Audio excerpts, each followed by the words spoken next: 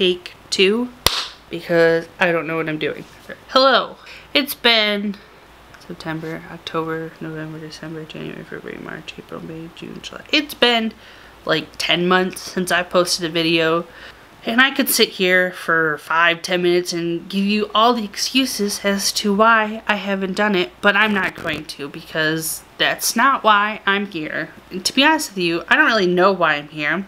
I bought a nice camera and a microphone that picks up every little sound.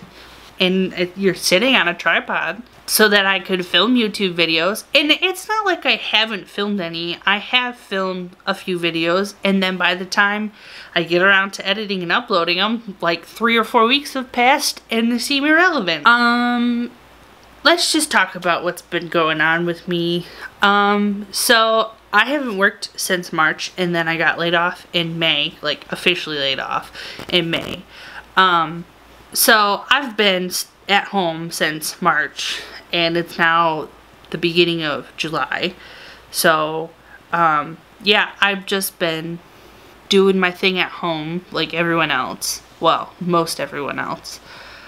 In the beginning of this whole lockdown thing, I was feeling very overwhelmed, and I had a lot of anxiety, just about like everything that was going on.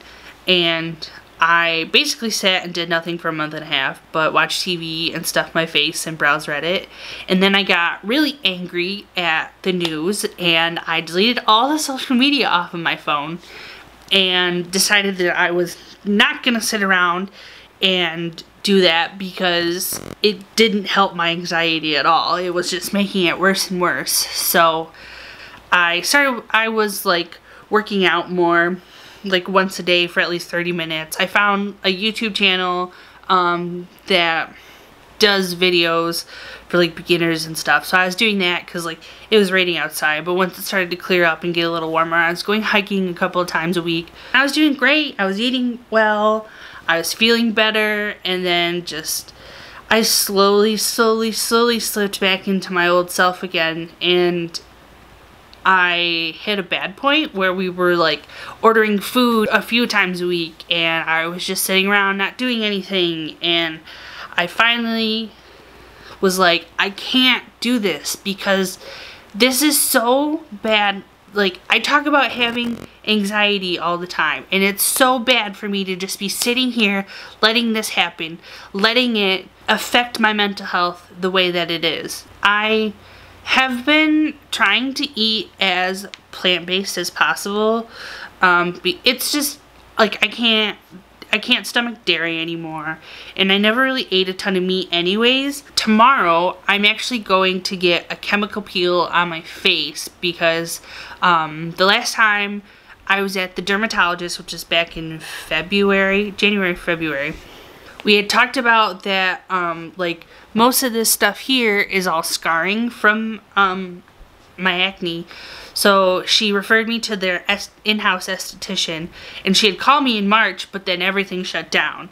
I called her last week to see when they were going to open back up, and I got an appointment for this week. So tomorrow I'm going to get a chemical peel, which would be the first of like 4 or 5, to help, you know, even out my skin, because again, like all of this on my cheeks, well, I mean, I do have a few pimples here and there, but you can see like I just have a bunch of acne scarring that really affects with my confidence in my skin. So if you see me in the next video, I'll probably have peely skin, but you're not allowed to excessively sweat while doing it, and you're not allowed to be in the sun for 3 or 4 days afterwards. The problem is that I walk outside when it's humid and I just start sweating buckets. I'm trying to cultivate an environment for myself that I feel confident in.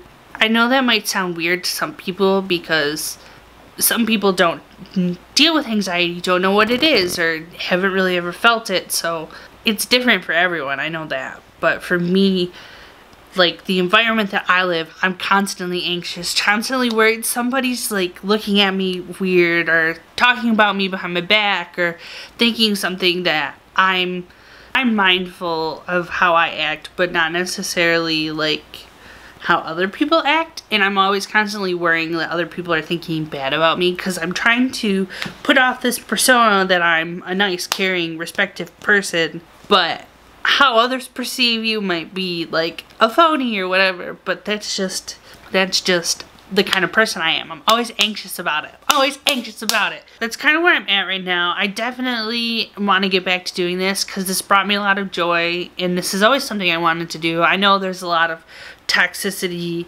in the YouTube community right now, but I'm really thankful that my parents always told me to be mindful about what I put online because it's there forever no matter what you do. So that's all I have right now. I just want to say thanks again for watching, and if you have any ideas of videos you want me to see, I ordered some softbox lights so that I could film some cooking videos in my kitchen just because the lighting in my kitchen sucks. So I ordered the softbox so we could do some recipes together and whatnot. Like the other day I made sweet potato mac and cheese, which was just like sweet potatoes like blended to be like cheese, and it was actually like really good. I'm actually gonna go now and look up some recipes and get a grocery list together. So maybe I'll do a grocery haul next. I do need to clean the kitchen first though. But yeah, so thanks so much for watching, and I will definitely see you soon, probably in the next week. I'm gonna try to upload a video every Tuesday like I used to, or at least every other Tuesday. If I can. I can. I just gotta be positive. I can do this. I can do this. Woo! Sorry. Okay, bye.